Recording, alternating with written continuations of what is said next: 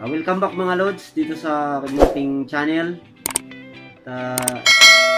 So ngayong araw, yung chinik up namin na chiller, yung chiller 3 na nag-trip yung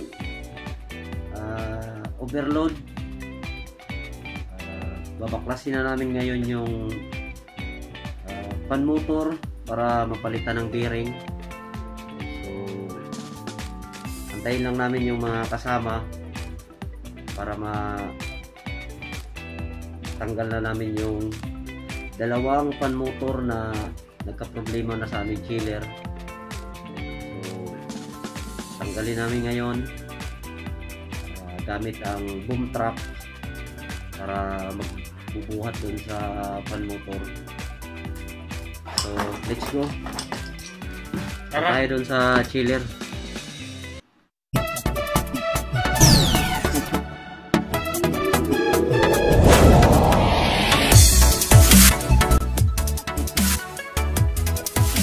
Punta na kami mga loads dun sa chiller. Dala namin yung mga tools na kakailanganin.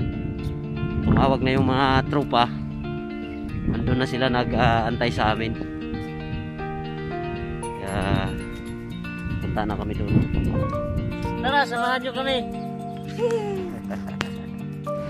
Dito na kami mga loads sa chiller. Ayan, makakasama namin ngayon si Sir Armando. Isa din sa aming supervisor dito. Siya ang aming makakasama ngayon. Siya yung mamahala ng aming mga permit. Ayan. And of course si Mr. Pondador Whiskey Mugs. Gahi in short. So dito na kami sa chiller. Antayin lang namin yung boom truck na darating para panata na. So bago kami mag-start mga loads, i-lock out muna ni Sir Arman yung breaker para for safety. Ibaba tapos lalagyan ng padlock para safety kami magbabaklas dun sa motor.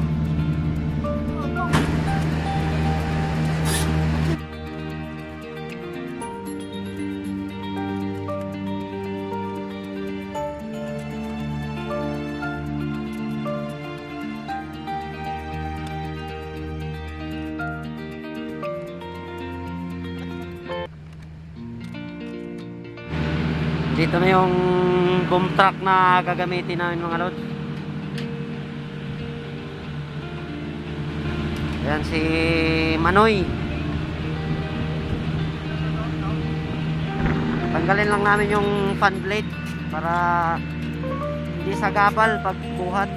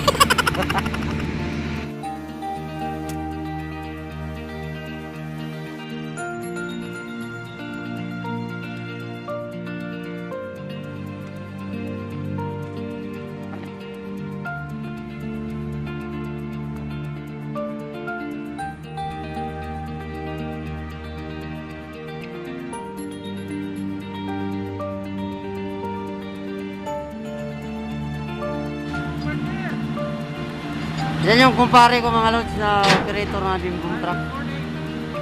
Si paring Arthur. Mga guys, nandito kami ngayon. Ito pang malakasan namin. Malakasan namin yan. Nandito ngayon si Harry Potter. So yun mga lods, natanggal na namin yung isa. Ngayon, lilipat kami doon sa kabila. Kasi may isa pa doon na papalitan din ng bearing. So, tatanggalin na rin namin ngayon.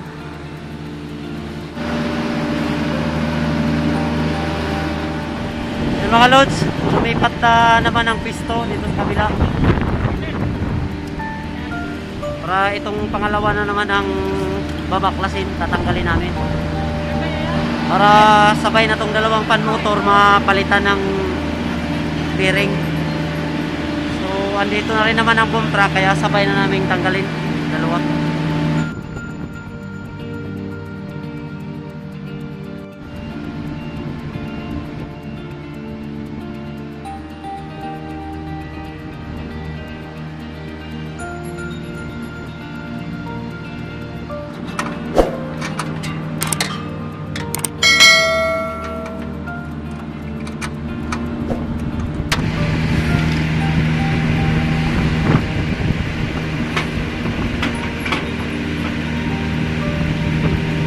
Ayan na mga lods yung pangalawa.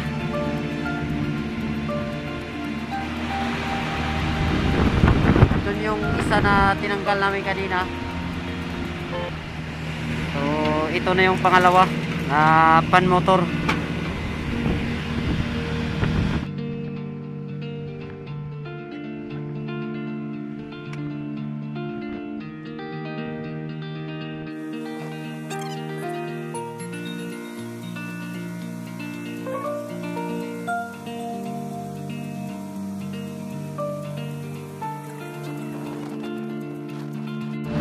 Ayan mga lods, tapos na yung ano, tapos na yung pagtanggal namin ng dalawang motor. Ayan. So ngayon dadalhin na nila sa aming isi-shop, sa aming workshop mga lods, para doon na tatanggalin yung bearing. Sila na ang mag ano doon, sila na ang mag papalit ng bearing. Kasi hindi naman namin pwedeng iwanan tong aming area dito, itong building. Kasi anytime may tawag kami, so hindi na kami pwedeng sumama doon. Ayun, tinanggalan ni Sir Arman ng mga padlock yung aming mga breaker. Pansamantala mga lods, hindi muna namin paandarin yung compressor na tinanggalan namin ng fan motor. So isang compressor lang muna ang mapagana namin. Kasi nga kulang ng fan motor yung isang compressor na to. So yung isang compressor lang ang pwede namin paandarin sa ngayon. So hopefully palitan agad nila ng bearing at maibalik dito at kabit namin ulit. Sa ngayon mga lods, ito muna ang backup chiller namin. Itong chiller number 2, ano lang to, backup namin na chiller. Tuwing may mga ganito, may mga problema, ito yung aming pinapaandar. So ngayon, dahil tag-init na, tapos isang compressor lang yung bawat chiller ang pwedeng paandarin ngayon, kasi nga pareho yung chiller 1 saka chiller 3 na tinanggalan namin ng fan motor. So isang compressor lang yung pwede namin paandarin namin ngayon tong backup chiller para makover niya yung lamig na demand ng building namin ngayon. A few moments later. More moments later. Hindi kinaya mga lods ng aming chiller yung init. So marami kaming na-receive ngayon na tawag na iinitan. Hindi kinaya ng aming chiller na tig-isang compressor lang yung umaandar. Kaya pina-urgent ng aming supervisor yung fan motor na palitan ng bearing. So in-urgent nila, pinalitan agad yung bearing. So babalik ngayon sila dito para ikakabit namin yung fan motor ulit. So medyo mainit na yung panahon, kaso urgent kasi kailangan ng lamig pa yung building, itong hawak namin na building. So no choice mga lods, talagang mapapalaban kami ngayon kasi nga mainit eh. Papalaban tayo, Chill lang tayo. papalaban ngayon mga lods kasi wala, kailangan talaga ng dagdag compressor. So ikakabit namin ulit yung fan motor ngayon para mapaandar namin yung isa pang compressor para makapagbigay ng dagdag lamig. Siguro kakayanin na. So antayin namin sila ngayon na bumalik dito. Dala-dala yung pan motor na pinalitan na ng bearing. A few moments later. Nandito na sila mga lods. Balik ulit, balik. Wow. Brand new pala yung ikakabit namin. Hindi na pala nila pinalitan ng bearing. Brand new na ang binigay.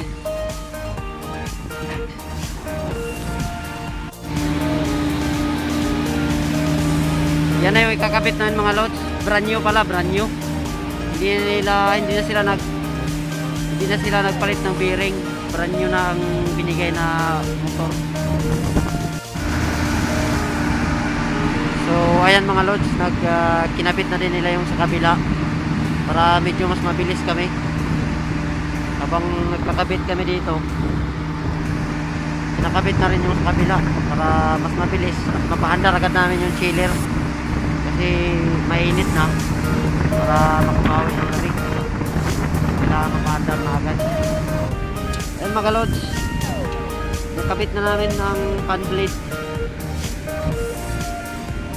Check lang, sinisigurado lang yung higpit kasi sobrang malakas tong motor na to, nakalipa rin. Ayan mga lods, tapos na tong isa. Yung sa kabila bumabanat pa,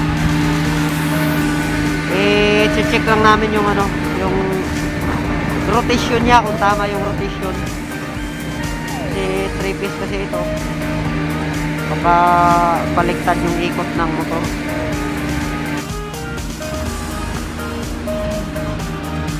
So okay,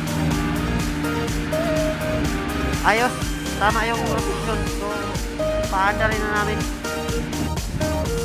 So ayan mga lods, inuna namin tong unit na to, itong chiller 3. Timer pa siya. Ayan mga lods, sumandar na. So ayos na tong chiller 3, maandar na. Dito na kami sa isang pan motor mga lods. Yung doon, yung chiller number 3, maandar na. Dalawang compressor na yung pinaandar namin. So bali 4 na compressor na yung maandar, 2 dyan sa backup, 2 din dun sa chiller 3. So ito na ang i-fix namin ngayon, chiller 1. Mainit ng panahon, napalaban. Ayun mga lods, nakabit na namin itong pangalawang fan motor. So tinisting namin, baliktad yung ikot nya na pinagpalit pa yung pinapaliktad pa yung wiring connection nya. Ayan, babaliktad rin lang din yung connection para may tama yung rotation ng fan motor kasi mali yung rotation, reverse. So pagpalitin lang yung dalawang wire para maitama yung ikot ng motor. So yung isa doon, ayun, ayos na, gumagana na. Ito na lang, pagkatapos balik na rin yung wirings nya, ayos na to. Ayan mga lods, tama na yung tama na yung rotation ng motor. So okay na siya. Ayun mga lods, sa awa ng Panginoon na tapos rin kami. Oras. So sobrang talaga, nanghihina kami. 2:30. 2:30 no? Nanghihina kami sa yung pawis na Happy dami. chap chap. Gutom. Gutom na ka? Ano na yun? Gutom na mi. Gutom na rin, mi. So, ayun.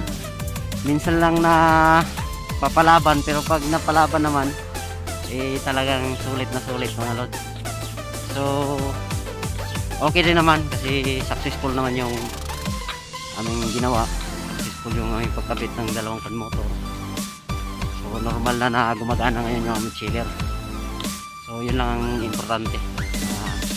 Bumalik sa normal yung condition ng aming machine. So ayun mga lods, maraming salamat sa inyong panonood. Kita-kita muli sa susunod na video na aking i-upload sa channel. Salamat. Bye-bye. Bye.